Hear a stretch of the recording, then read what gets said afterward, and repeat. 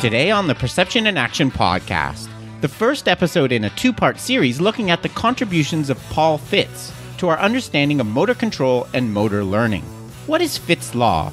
How can it be used to understand and predict speed accuracy trade-offs in sports? So it's time for a call to action. Hi everyone, this is Rob Gray from Arizona State University and PerceptionAction.com. Welcome to the Perception in Action podcast, where I discuss how psychological research can be applied to improving performance, accelerating skill acquisition, and designing technologies. In today's episode, I want to begin a series looking at the contributions of Paul Fitts. I talked a little bit about his work way back in episode 8, when looking at the very influential Fitts and Posner model of skill acquisition. I'll be diving into that more in the next episode, but today I want to start with his other major contribution, Fitts' law. Think about that name for a second. How often do we argue and debate theories and results in motor control? To have something people are willing to agree is a law is a pretty significant achievement. So what exactly is this law? And how can we take it from simple laboratory tasks to more complex sports movements? After an early career in the Air Force and civil service, Paul Fitts worked as a professor at The Ohio State University. In his work in the 1950s, he was interested in understanding the performance capacity of our motor system. In particular, he was interested in explaining how and why our performance changes as a function of the task demands. If I ask you to throw a ball to a large target, then switch to a smaller one, it's likely you will reduce the speed of your throw. If I ask you to make a simple movement like touching a button, then switch to a more complex one, it's likely your movement time will be longer.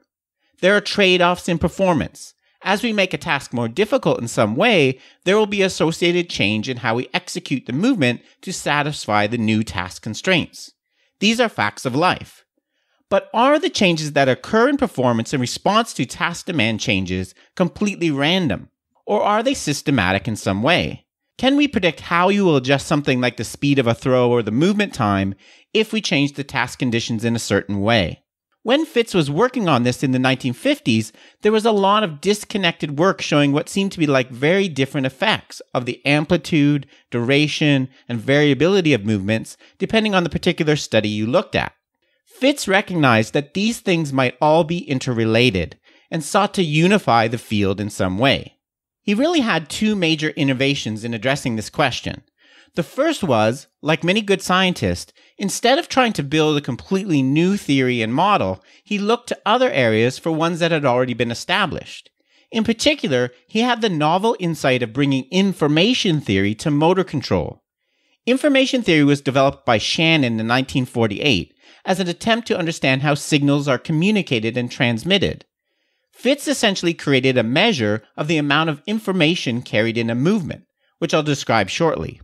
He hypothesized that if we measure the performance capacity of the human perceptual motor system in these information units, this capacity would be relatively constant for a range of different task conditions, like speeds, distances, etc.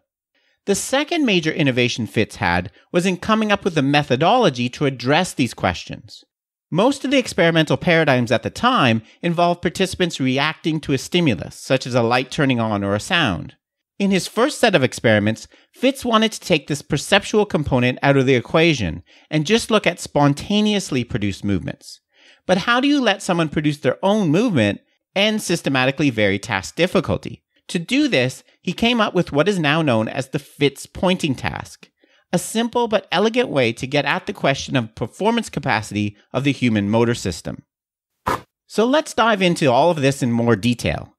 In his now famous 1954 paper, Fitts conceptualized movements in terms of information. Quote, "The information capacity of the motor system is specified by its ability to produce consistently one class of movement from among several alternative movement classes. The greater number of alternative classes, the greater is the information capacity of a particular type of response." End quote. In other words, the more complex the movement, the more information it carries. To quantify the information carried in a movement, Fitts developed a measure, fashioned on information theory, he called the index of difficulty. There are slight variations in the formulation now, but the basic measure is index of difficulty equals log base 2 of 2d divided by w, where d is the distance of the target that the performer is trying to move to, and w is the target's width. The units of this measure are bits, which comes from information theory. Without going into all the math and the theory, let's try to understand this equation. The information carried in a movement increases with the index of difficulty. This index of difficulty of movement increases when d increases. So the further you have to move, the more difficult a movement becomes. That makes sense. Kicking a 45-yard field goal in football obviously places much greater demands on movement coordination than kicking a 10-yarder. At the same time, the index of difficulty decreases as w increases, because it's on the bottom of the equation. That is, the wider the target, the less difficult the movement. That makes sense too, right? If I double the width of the field goal uprights, it would place less demands on coordination of field goal kicking, no matter what distance you are at. So in sum, if you want to remember a shorthand for the index of difficulty equation, it is essentially just the distance divided by the width of a target. In Fitt's information signal analogy, d is the signal we're trying to communicate, while w is the noise, or tolerance, or margin for error. The wider the target, the more noise will be tolerated in our movement execution, because there's a greater margin for error. Okay, that is step 1. Next, remember Fitt's hypothesis. The performance capacity of our motor system should be roughly the same as long as the information carried in the movement, as measured now by the index of difficulty, is the same. The aspect of performance Fitts was interested in his first set of experiments was the time required to make a movement, what we commonly call now movement time, which is the time duration between the initiation of a movement and hitting your target. So now we can relate these two things. Fitts proposed the following relationship. Movement time equals A plus B times the index of difficulty. That, my friends, is the famous Fitts law. Again, without going into all the math, what we have here is a law stating that movement time increases linearly with index of difficulty. Fitts hypothesized that this simple relationship should capture variation in movement times for a wide range of task conditions involving different distances and widths of targets. To test these ideas, he used 3 different experiments in his 1954 paper. In experiment 1, participants were asked to tap 2 metal plates mounted on a table using a stylus, with the distance between the plates and their width manipulated. There were 4 different distances and 4 widths for a total of 16 different conditions when you combine them all. Participants could move at whatever rate they wanted between the plates, but were given the goal of hitting as many targets as possible while emphasizing accuracy rather than speed. Experiment 2 involved taking small discs off a vertical pin and transferring them to another pin, while experiment 3 was the same thing but moving small pins. What was found? In all 3 experiments, participants made very few errors, but there were clear effects on movement time. If we look at just experiment 1, movement time increased with increased distance between the plates and decreased as the width was increased. If you just look at movement times for the different conditions, there seems to be no real pattern there. But if instead, as Fitts did, you express each condition in terms of the index of difficulty, the movement time is, as he predicted, highly predictable. In a nutshell, the 2 main findings of Fitts' 1954 study are, first, movement time increases linearly as a function of task difficulty, as measured by the index of difficulty. So in other words, more difficult or complex movements require a longer time to execute. And second, if you manipulate task difficulty in different ways, for example, increasing the distance or making the width of a target smaller, if these both result in the same amount of information, or index of difficulty, they will have the same exact effect on movement performance. So using my football example again, increasing the distance of a field goal will have similar effects on movement execution as narrowing the width of the uprights, as long as the index of difficulty remains the same. In a follow-up paper published in 1964 with co-author James Peterson, Fitts extended these findings to a more discrete movement task, which involves participants moving to one of 2 targets when they lit up. Again, the distance to the targets and their width was varied. What was found? Again, movement time was strongly related to the index of difficulty, thus fitting nicely with Fitts' law. Interestingly, there was no relationship between reaction time, which of course is the time between the light going on and the participants starting their movement, and the index of difficulty. Foreshadowing later work, including some of my own, Fitts concluded, quote, apparently reaction time reflects the time required for a perceptual or cognitive processes, and is determined in part by the preparations which the participant makes prior to the stimulus coming on, such as those resulting from his knowledge of stimulus probabilities. Movement time, in contrast, appears to reflect the duration of motor system processes that are necessary for the control of the timing and the patterning of movement, and which begin after the decision is made to execute the movement. End quote. Like many great discoveries, Fitts' law seems like a pretty simple idea now, but it's quite astonishing how this basic rule of movement has mostly stood the test of time for over 50 years, with people trying it in various other scenarios. Subsequent research, which you can read about in the articles I've linked in the show notes, has found some interesting subtleties to the patterns Fitts observed. For example, even though they have equivalent effects on movement time, research looking at movement kinematics has shown that target distance and target width affect kinematics in different ways. For example, distance seems to have more of an effect on the initial phase of movement, in particular when the peak velocity is reached. But either way, Fitts' law was a monumental achievement in bringing together a large number of disparate findings related to movement and task difficulty. One area where we do see a somewhat different pattern to Fitts' law is when temporal requirements of a task are varied instead of spatial requirements. This can be seen in some really nice work by James Tresilian and colleagues. In his basic task, which he calls 1 degree of freedom hitting, participants are required to move bats of different sizes along a track to strike objects of different sizes that are moving at different speeds. So similar to Fitts' experiments, we have objects of different sizes, and therefore different tolerances or margins for error, but they're moving now. As an equivalent to Fitts' index of difficulty, Tresilian used a simple formula to quantify the time window in which successful interception can occur. This depends on 3 things: the speed of the moving object, the width of the object, and the length of your bat. Think about if you were given the task of knocking a ball out of the air with a bat. If the ball is moving very fast, the time window is small. That is, the period over which you can move and still be successful is small because it will be only near your body for a very short time. Or in other words, it requires a precision strike. If we make the object larger, say it's a beach ball instead of a baseball, it's going to take some time for the full width of the ball, from its leading edge to the trailing edge, to pass by your body. So even if it's at the same speed, the time window would be larger. Finally, of course, the time window is going to depend on the length of your bat in his experiments. The longer it is, the less precision will be required. More specifically, we can calculate the time window equal to the length minus width divided by speed.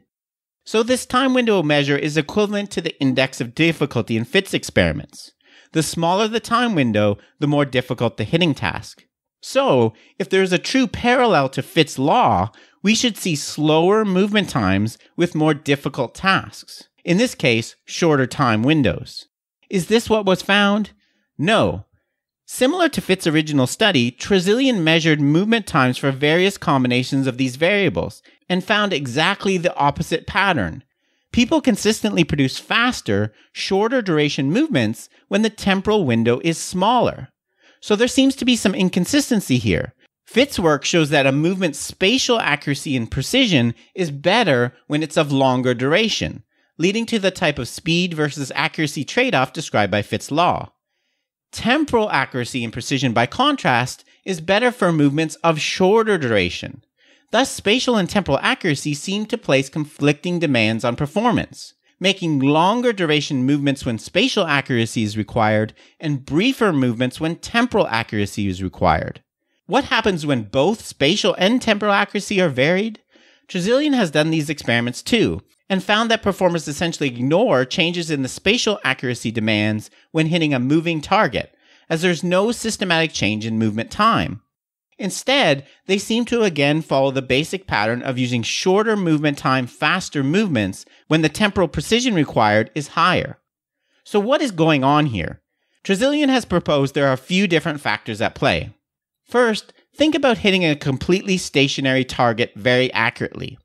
When there are no timing demands, only spatial, it makes sense to move more slowly for 2 reasons. First and foremost, moving more slowly allows you to take advantage of visual feedback. That is, once you start moving your hand or the implement, you can perceive the gap between it and the target, listen back to my episode on coupling taus from last week, and use this to continually adjust your movements online. Second, slower movements are less physically demanding and have less of a metabolic cost. But now what happens when the target starts moving? In this case, there are a few reasons why moving faster might be better. If the target is moving very quickly, it's likely you're going to have to also move your bat or your hand very quickly too. So there's not likely going to be enough time to use visual feedback to continuously adjust your movement online. Research has shown it takes about 150 to 200 milliseconds for a visually detected error in movement to even start having an effect on an ongoing movement. By comparison, typical baseball swings only last 150 to 200 milliseconds. So there's really not much time to do much with visual feedback. Second, if you use a faster movement, you can wait and view the target longer before movement initiation, thus giving you more time to process visual information about its trajectory. This is like the advantage baseball players with quick bat speed have. The fact that they can move faster allows them to view a pitch longer. Finally, it has been shown that faster open-loop movements tend to be more controllable and accurate, because there's less time for internal noise in the motor system and external disturbances to affect performance. So in a nutshell, the spatial and temporal demands of a movement task seem to have very different effects on performance. When people do not need to be accurate temporally, they move relatively slowly, and such movements are well described by Fitt's law. However, when you need to be accurate temporally, you make a faster, more effortful movement. Finally, before I finish today, I wanted to connect this with some real sporting tasks. What I've been talking about so far are trade-offs between movement time and movement accuracy. But of course, as I've alluded to at the beginning of the episode, there are other trade-offs we see in sport. For example, the classic speed-accuracy trade-off in throwing. How does this compare to Fitt's findings? In a paper published in 2014, Freeston and Rooney asked 20 grade-level cricket and baseball players to perform a series of throwing tasks. The cricket players throwing at a stump and the baseball players throwing at a circular target. To vary speed, participants were asked to make throws at 70, 80, 90, and 100% of their maximum throwing speed. What was found? For both groups, there was a linear increase in throwing error as a function of speed. For example, for baseball players, the error was roughly 40 centimeters on average when throwing at 70%, while it was close to 60 centimeters when throwing at 100%. So this task, which of course is emphasizing spatial accuracy, does seem to follow the basic pattern of Fitt's law. Okay, that's it for the first episode of this series looking at Paul Fitts. Next time, I will turn to his work on motor learning, taking a deep dive into Fitt's three-stage model of skill acquisition. Remember, you can contact me at robgray@asu.edu or follow me on Twitter at ShakyWeights. To find out more about the podcast, please check out perceptionaction.com. Finally, to support the podcast and receive bonus materials including an extra monthly episode and written transcripts, please head over to patreon.com/perceptionaction. The newest bonus episode concerns recent research on focus of attention. This is Rob Gray from ASU. Cheers for now, and keep 'em coupled. Cut you quick.